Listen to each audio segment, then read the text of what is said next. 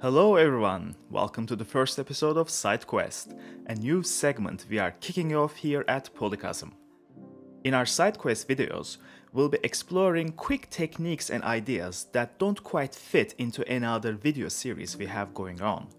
In our first episode, we'll be trying out a little experiment on combining a 2D character and a 3D environment with some digital painting projected on top.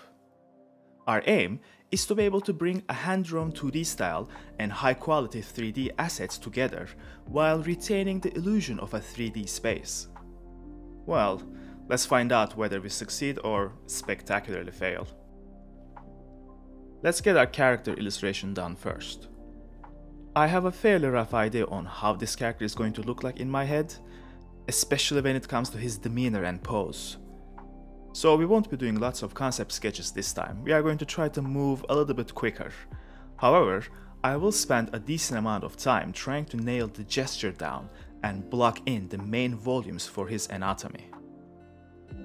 I'm paying a lot of attention here to his ribcage and his hips. His upper body is tilting one way fairly significantly, therefore his hips will have to tilt the opposite way to balance. Poses like these are termed contrapposto. Once I'm happy with the pose, well, I'm never happy, but let's say satisfied with the pose, I'll be roughly sketching out his outfit. Even though I'm designing this without any thumbnail sketches or anything like that, I'm still paying attention to the shape hierarchy and shape language in general throughout the design. I'm also staying zoomed out to make sure I'm working on the whole image before I get tempted by getting into any fine details.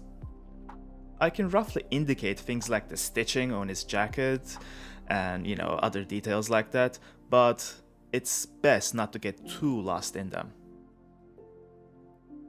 I'm sketching in blue and red colors right now just to be able to see the different elements clearly. This is a trick used by traditional comic and animation artists who would sketch in colored pencils first and then do their final line art on top. Even though with Photoshop you can just adjust the layer opacity and get rid of your sketch layer with ease, I still like this method of working. I'm going to sketch in the features on his face right now and refine some of the detailing on his outfit. I'm putting in darker lines as I start to commit to my decisions more. Okay, this is pretty much done now as a sketch, and I'm feeling ready to move on to the final line art. Alright, let's knock back the opacity and start going over the sketch for our final line art. I'm using my line thickness to imply depth and varying the line quality depending on the material that I'm drawing. For example, cloth will more likely to have softer lines than something made of metal. Best way to improve your line quality and your understanding of how to best represent different materials with line art is to study from observation as much as you can.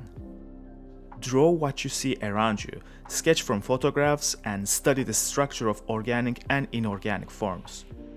Deliberate and regular practice is what's going to improve your skills. Once the line art is done for this stage, I create a selection and fill that with a flat color below my line art and use this as a base for my coloring. I wanted him to have a warm color palette overall, with some cools to complement that. So I started with blocking in a nice blue color for his cape cloak thing. Then I move on to blocking in the rest. After I blocked in the base colors, I decided to darken them and paint in some light over it with a solid color layer set to soft light. I usually paint in the shadows, but I wanted to shake things up a bit this time around. Sometimes you just gotta live a little. I'm not sure about the kind of environment he's going to be in just yet, so I'm blocking in a basic light direction for now and leaving the reflective light and fill light to figure out later on. For now, I just need enough light and color information so Christina can work with it. Once the environment is mostly blocked in, I'll paint over this to help him blend into the scenery better. Alright, I think this is pretty much done for now. I'm going to send this over to Christina so she can take over and I can go make myself a cup of coffee and eat some cookies or something. So while Omerjan is selfishly enjoying cookies, it's my turn to take over.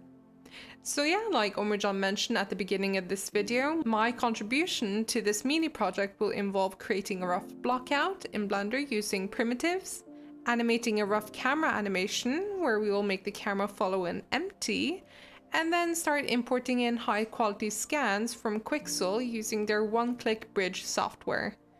Once I put together everything, Omerjan will paint over the models to give everything a more painterly feel. And I will finally reproject the painted version back onto the models in Blender for final presentation. So starting off, if you're unfamiliar with Quixel, it's a subscription-based website that offers amazing high-quality 3D scan assets, decals, textures, and so on. You basically get a set amount of points per month to spend on assets. Once they're purchased, you can import them into Blender using a nifty bridge software called Quixel Bridge. You just choose your export options from the bridge, hit export, and it will automatically show up in your Blender scene, textures included. It's absolutely amazing. I'll go into more detail on this in my next Nidbeck video coming out in a couple of weeks, so stay tuned for that. A Quixel membership costs about $19 a month, excluding taxes, and is honestly, in my opinion, well worth it.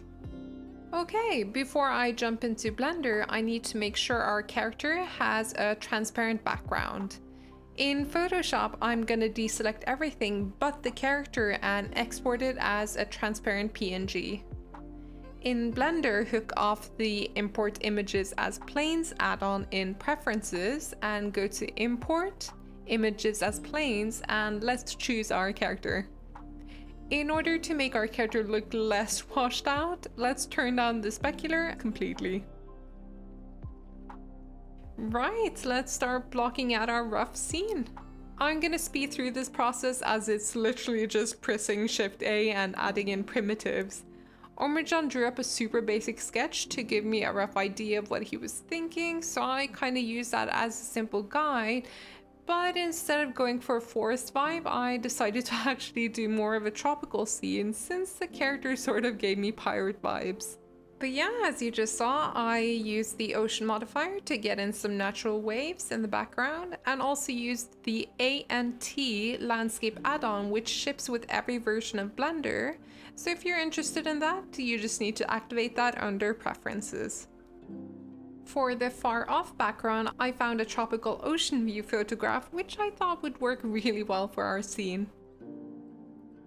No need to get detailed with the 3D blockout just yet. We're going to be switching out all of these with Megascan assets later on anyway.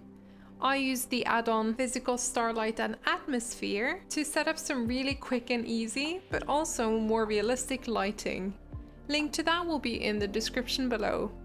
I tried to match the lighting direction with the sketch, which was really easy thanks to the brilliant UI of this add-on. When the blockout was done, I started working on the camera animation. The setup was really easy, just a camera with a track 2 object constraint and an empty. So what happens now if you go into camera view and move the camera around in the scene, it will always be facing the empty. So I can freely move the camera around in the scene without worrying if our character is centered at all times. Keyframing the camera animation was also just really simple. If you want just point A to point B type animation, you just keyframe the starting position by pressing I and choosing location and rotation, jump forward in the timeline, change our camera position, and press I and location and rotation again. Very basic stuff. I ended up changing the camera animation later on because Omerjan and I both felt it was moving a bit too much. Right, now that the camera animation is done and the blockout is done, let's start bringing in our assets. Basically, with the bridge, all you need to do is go to the export settings, choose 2K, since we'll be painting over the assets, we don't really need crazy high details, and choose Blender. If this is your first time importing, you'll get a little install add-on option under the Blender button, and the bridge kind of takes care of the rest. For me, it didn't really work and I still got the error message, so I manually installed the add-on by downloading it via the website and went to Preferences, Add-ons and Install. Choose the zip folder and done. Then go to File, Import and press Megascans, Import Alembic Files. If the export still doesn't work, try closing and opening up Blender again. So that's basically what I did for all of the models. It was stupid easy and the assets are amazingly high quality. If you've downloaded a texture, it will be in the texture drop-down menu, so if you create a plane, add a texture and scroll through the different textures already present in the scene, it should be there. I'm going to speed through replacing all of the old assets because it's pretty straightforward. Some of the assets, like the palm trees, I had to expand by enabling proportional editing. You can do that by hitting O. While placing the assets, I made sure that throughout the entire animation we see the assets fully and that they weren't being cut off. I repeatedly played the animation and moved things around so they would look compositionally pleasing at the start, but also at the end of the animation. Alright, now that our scene is ready, I'll save out the PNG renders by choosing RGBA and PNG in the render settings. Under render properties, I also hooked on the transparent option under film. That's to get the transparent background in the render. I decided to expand the resolution so that there's more canvas for Omerjan to paint over. This is just to make sure that when the camera animation plays, the parts out of view at the beginning of the animation doesn't show. Because Omerjan won't be painting on these parts, we might get some very ugly artifacts if the camera turns a bit too much. Then I'll decide which assets to group, like the mid-ground rock and the tree for example, or the log and branch, and hit render. Once I've saved out the PNGs for all of the assets, I compiled a PSD for Omerjan. Here's that Photoshop file, and I'll just flick through the layers so you can kind of understand what I decided to group and what I decided to kind of leave individually.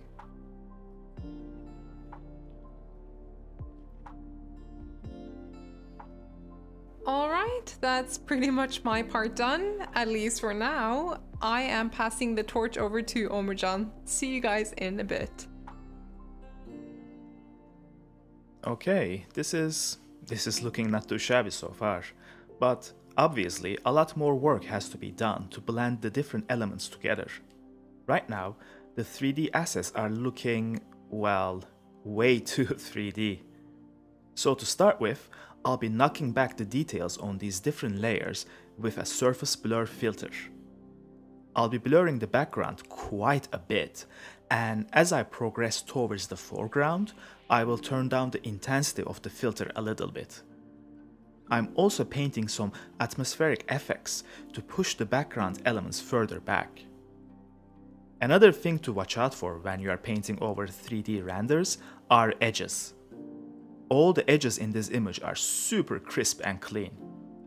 I'm gonna have to paint over most of them to soften them in part and even possibly create some lost edges for a more appealing image. For the method we are working with, you will need to hand paint the cast shadows, because Christina will have to remove the lighting information later on. She provided me with a render to use as reference to get the shadows accurately, so you'll see me referring back to that regularly.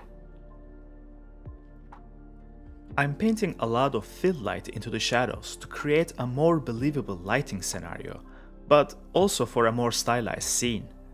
The blue fill light in the shadows probably won't be that strong in reality, but I find it useful to exaggerate that effect a little bit. I think it makes the overall scene more vibrant and appealing than having shadows that are just more black and darker, which probably won't be the case in reality anyway.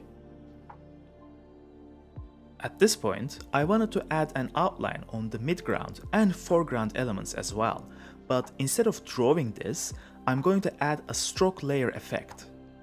One thing you have to watch out for, and I did make this mistake here at first, is you have to have the stroke on the inside rather than outside. If you put the stroke on the outside, then once that layer is projected in Blender, it will be cropped out. The outline you have created will be cropped out. So learn from my mistakes and make sure to pick the inside option. When we ran a little test for this, we had some issues with the ground layer due to the camera movement.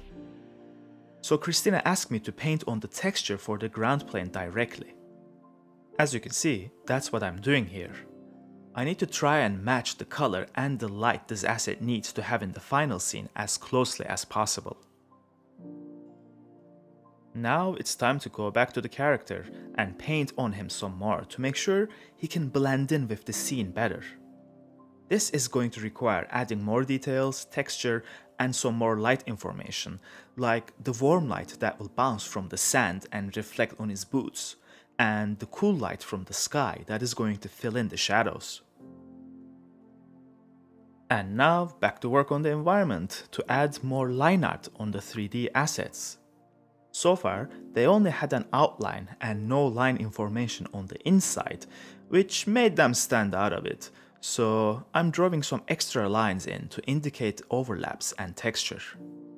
Adding details like these always feels like therapy to me, it's just so relaxing.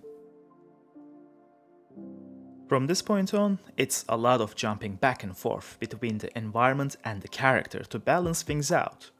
I'm making sure the line art on the character is bold enough to make him belong in the environment, but also stand out a bit as the focal point. I also need to make sure he's detailed enough and doesn't look too plain compared to the rocks and palm trees around him.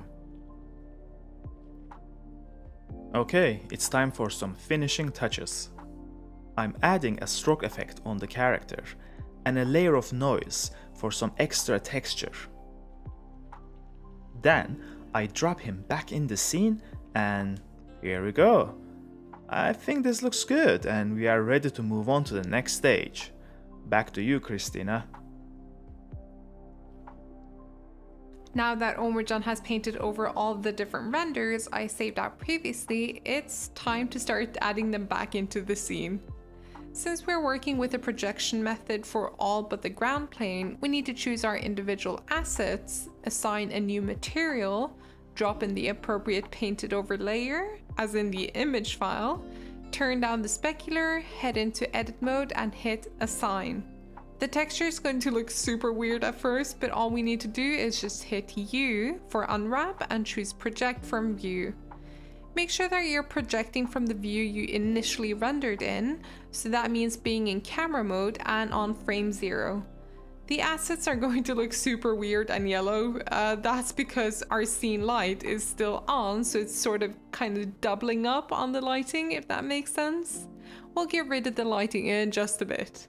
I'm going to speed through repeating this process for the rest of the assets until I get to the ground, where we're going to do things a little bit differently.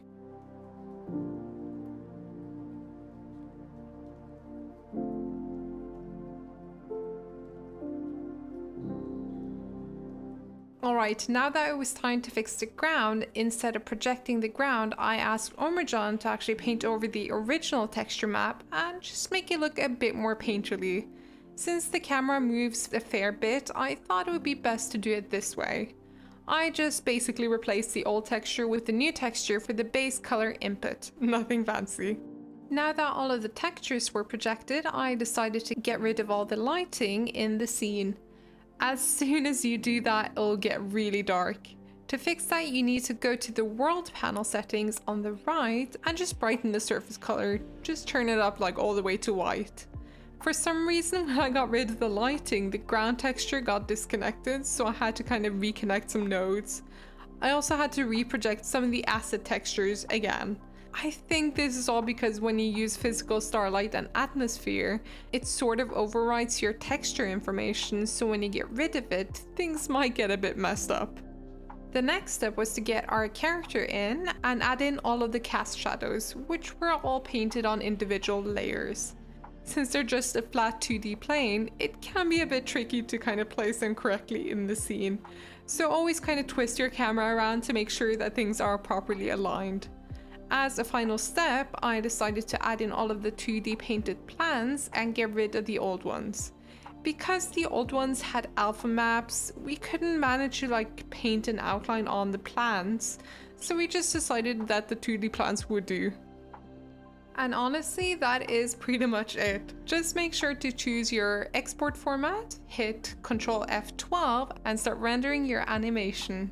Not too difficult, huh? Let's jump to the final presentation and wrap up this first episode of SideQuest. Bye! Wow, this turned out quite cool. I'm glad we went ahead with this little experiment.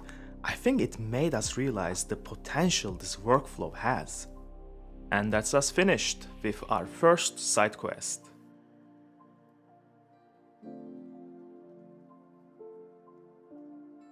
We have more side quests planned for the near future, so if you enjoyed this, make sure to subscribe for more.